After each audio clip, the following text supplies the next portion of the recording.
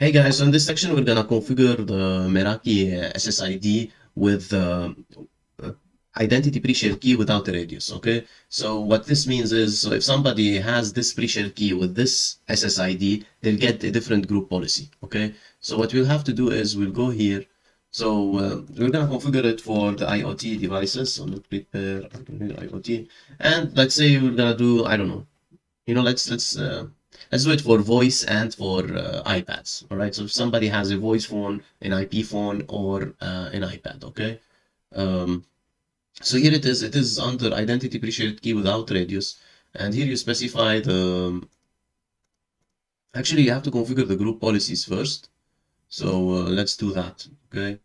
And here we're gonna do it like external DNS, as I said, and we're gonna do enable, and we're gonna do tagging on VLAN 30. And all right, so let's go to the group policy.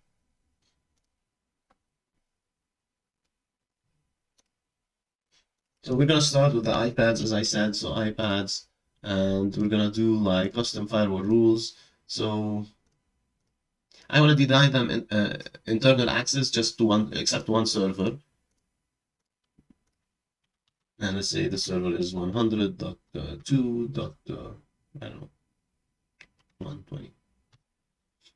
And then I'm gonna deny any internal access.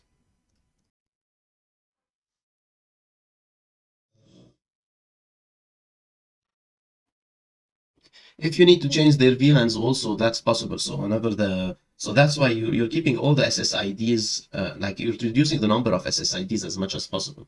And you could switch also the VLAN, the user's VLANs, but like we're gonna keep them on the same VLAN for this lab. All right, so we created one for VLAN, and let's create another one for VoIP.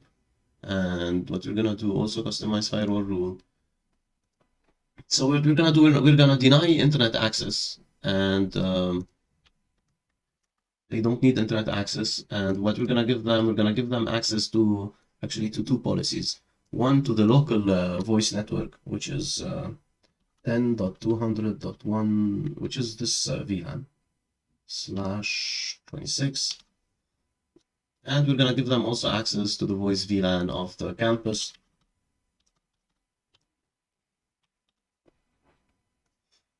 Actually, we'll need also to give them access to the staff VLAN because some people uses their voice over IP over a virtual phone. So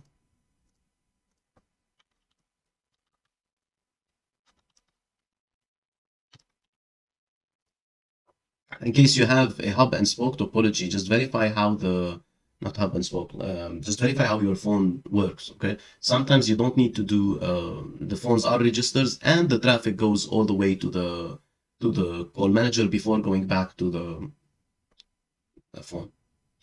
But let's say this is our setup for us, we'll have to do it this way. Okay, then we'll go under wireless, SSIDs.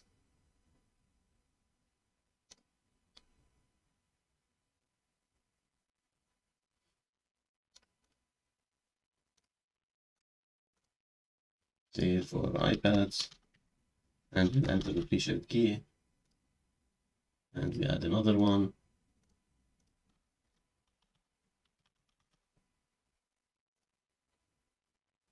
All right, no splash page, and yes, that's it. All right, guys, I think that's enough for this video. See you in the next one. Also, please, guys, if you could like and subscribe, and also click the notification button if you want to get notified for any new videos that are being uploaded. And thank you. And if you have any questions, feel free to reach out to us on the contact us page. You could find all that information, or you could also leave a comment below the video. Thank you.